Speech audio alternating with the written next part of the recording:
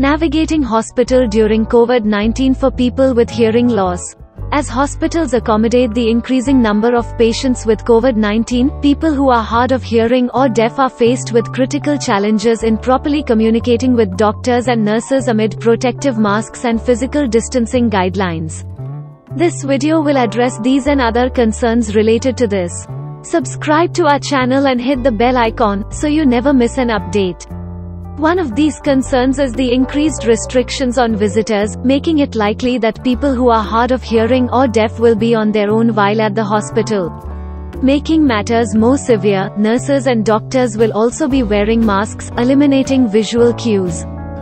Clear masks do not protect healthcare workers against COVID-19 since they are not comparable to N95 masks. The environment in the hospital will most likely be noisy and overwhelmed by the sound of the medical equipment and the surplus of patients.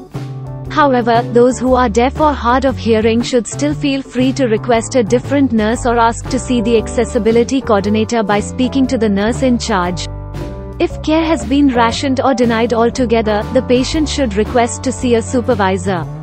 A lot of the misconception is that when you go to a hospital for COVID-19, the misconception being, you're going into a normal hospital setting and that the hospitals will have all the normal equipment and accommodations to provide you with the communication tools that you need.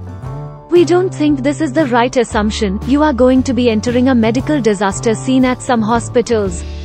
Despite the challenges that hard of hearing or deaf patients will face during COVID-19, a positive effect of the pandemic is the broadening of care with the use of telemedicine. Those who could not be reached prior can now have the opportunity to make appointments with doctors across the country. If you are someone who is hard of hearing or deaf, we suggest doing the following.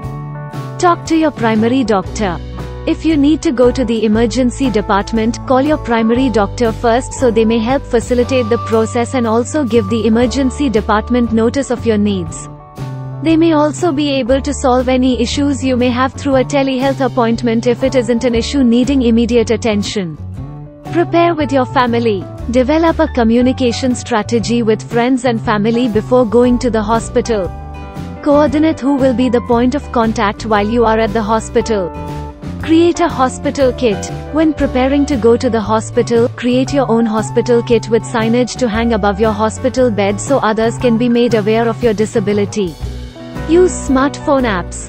Practice using speech-to-text apps, such as Live Transcribe, Otter and Aver at home before going to the hospital. Apps such as InnoCaption and Hamilton CapTel are useful for creating captions for telephone or video calls.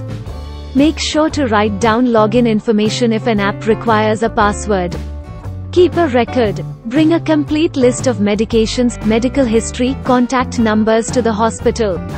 A smartphone, chargers, hearing equipment and headbands should also be brought to the hospital with you.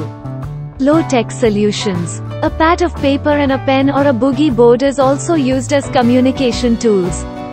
Bring these to the hospital as a backup tool to your smartphone or hearing device. It's also important to sanitize any tools that you are bringing with you to the hospital. Prepare for rounds. Learn what time rounds occur during the daily routine of the hospital so your advocate can phone in. This is so they can assist with coordinating your care while in the hospital and after. Thank you. We hope that this video will help you navigate the hospital with the utmost ease. Did this video help you? Are we missing something in this video? Do let us know in the comments below. Are you ready to rediscover hearing? Take a free hearing test.